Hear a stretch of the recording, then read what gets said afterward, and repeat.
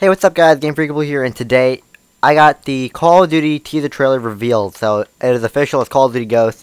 You're going to be seeing more of an analyzing kind of type of video later on, probably tonight. Not yet, I'm still wrapping it up, trying to figure out what's what. But one of the things you're going to be seeing is a little bit of an unexpected kind of trailer. This thing doesn't really give out so much information, just kind of like says the game's name, basically, like kind of hints what it could be about. So that'll be later in the video, probably tonight. But this is just a trailer. If it does get a copyright strike, I'll take it down. But till then, you guys can quickly watch the trailer. It looks alright. Looks pretty weird and cool. But yeah, the official gameplay should be coming out May 21st, as I said at the end of the video. But I'm out now. See ya and enjoy the trailer. Bye.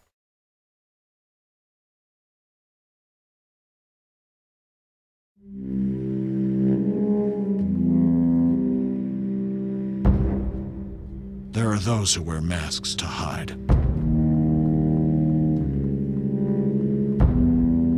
And those who wear masks to show us what they stand for. To inspire. To unite.